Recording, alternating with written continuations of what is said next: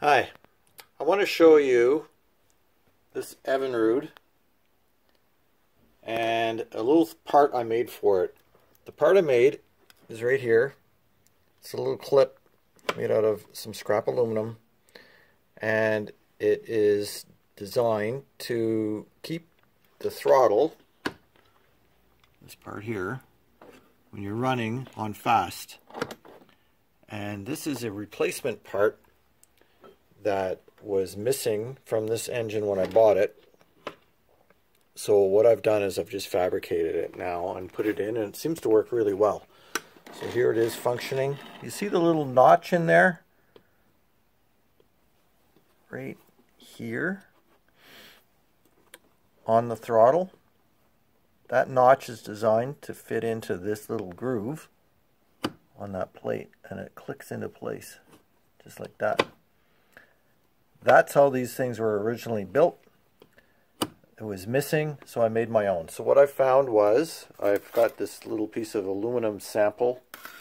It's aluminum siding, which I picked up, literally scavenged from a hike. I was doing a walk and I found this stuff. Cut it out with some tin snips.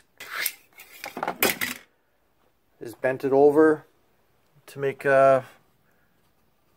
it's basically bent there. Maybe I'll take it out. You can see it if I take it out.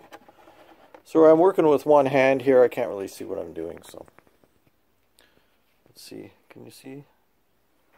This might be a real messy video because I'm just holding it while I do it, but you'll get the idea.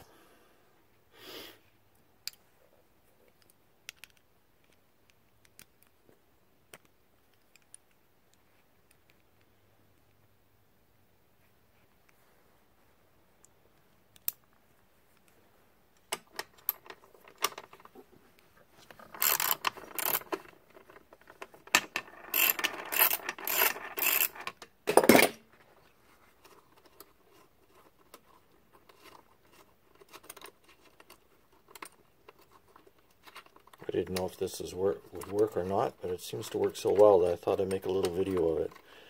Just because you have something old and maybe you can't get the parts for it anymore, who knows, maybe you can, but this was so simple that I just thought I'd throw it on there. So there you go. Here's another picture of that notch. And this is the clip.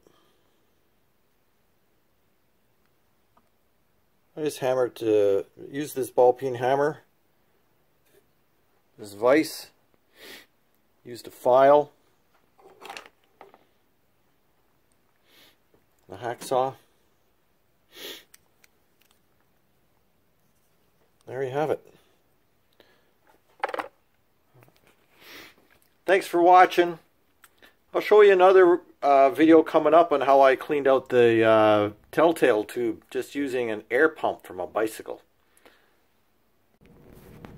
Here's a better angle to show you the clip in operation.